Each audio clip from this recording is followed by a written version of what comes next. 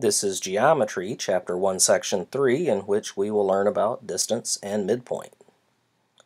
We'll start with distance. The distance between 2 points is the length of the segment that connects them. Now there are two possibilities. We could be looking at a segment that is on a convenient number line, or we could be looking at a segment in an XY graph type situation, and we'll get formulas for both of those. We'll start with the easy case. If it happens to be on a number line you can use, then the distance is nothing more than subtraction.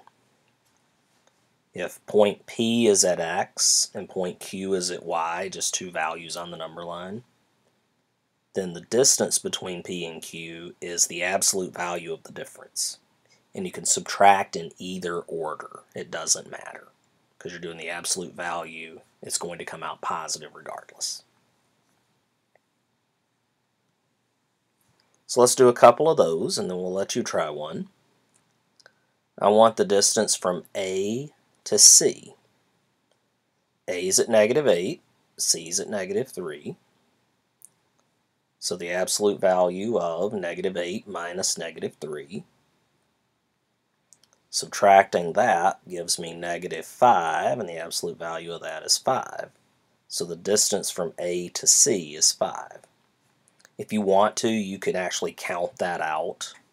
1, 2, 3, 4, 5. That's up to you. C to E, C is at -3, E is at 5. So we're looking for -3 minus 5, which is -8, and the absolute value of that is 8. So I'm going to ask you to pause here and try this one, find the distance from B to F, and then come back and check your answer.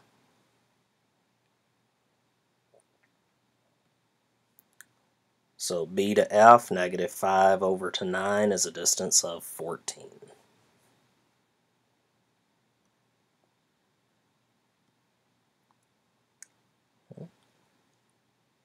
If we're in an XY graph, coordinate plane situation, then the formula is a little more complex. Okay, a lot more complex. If the 2 points are x1, y1 and x2, y2, just two locations, then the formula is this beauty. The square root of x1 minus x2 squared plus y1 minus y2 squared. This is a glorified version of the Pythagorean theorem. And if you want to see how that comes about, I can show you that in class sometime. But for now, let's just do some distance work. We have C at -4, -6, and D at 5, -1. Well, we know what x1 and y1 are. x1 and y1. We know what x2 and y2 are. Let's plug them in. -4 minus 5 squared, that's the x's. -6 minus -1 squared, that's the y's. Now -4 minus 5 is -9 squared. -6 minus -1 gives us -5 squared. -9 squared and -5 squared come out clean. So we get the square root of 106, or if you want to punch that into your calculator, you get 10.296. Now we'll let you try to find a distance and see how you do. You're looking for the distance between J and K. Pause here, take a look at it, see what you get.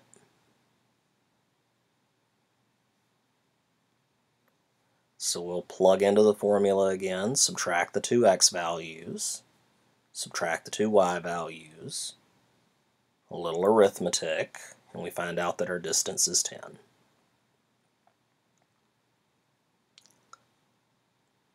Now the other thing we're going to deal with is midpoint. The midpoint of a segment is the point that's halfway between the two. It divides it into two equal parts. And like we did before, you can either do this with a number line if you happen to have one handy on the problem, or with coordinates.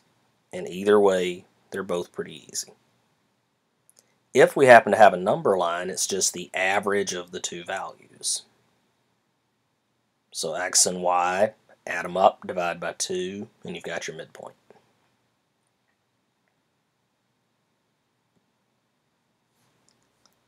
So let's find the midpoint from A to B.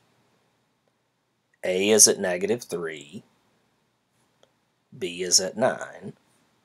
Well, the formula for the midpoint is add the two values, -3 plus 9, and take half.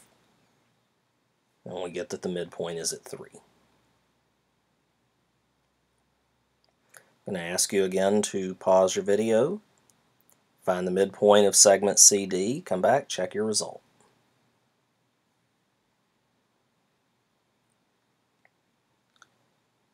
The 2 points are at -10 and 2. 2 and -10, when you average those out, you get -4.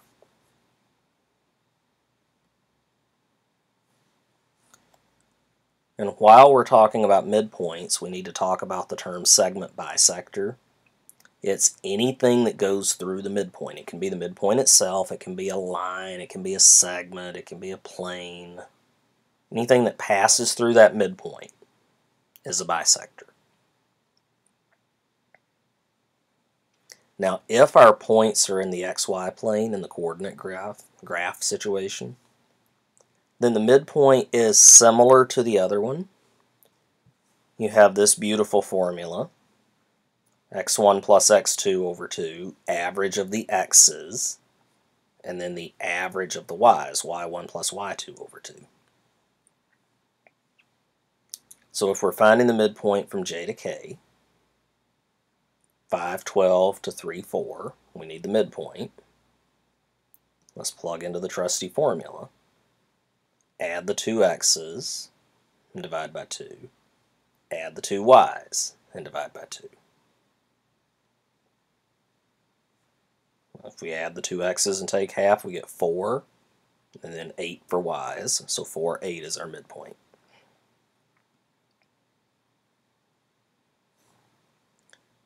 Now they can throw this at us in a couple of different ways.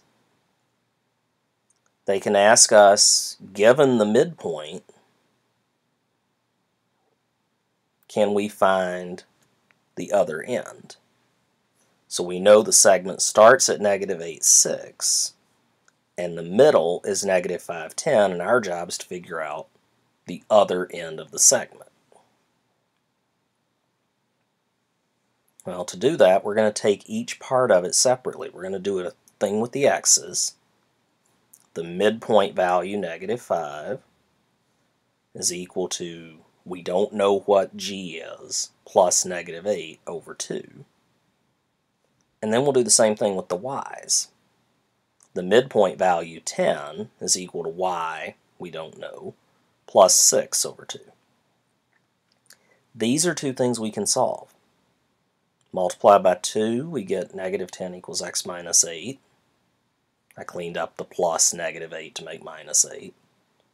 And then solve for x. Similarly for y, we'll multiply by 2 and then we'll solve. So our point G is -2 and 14.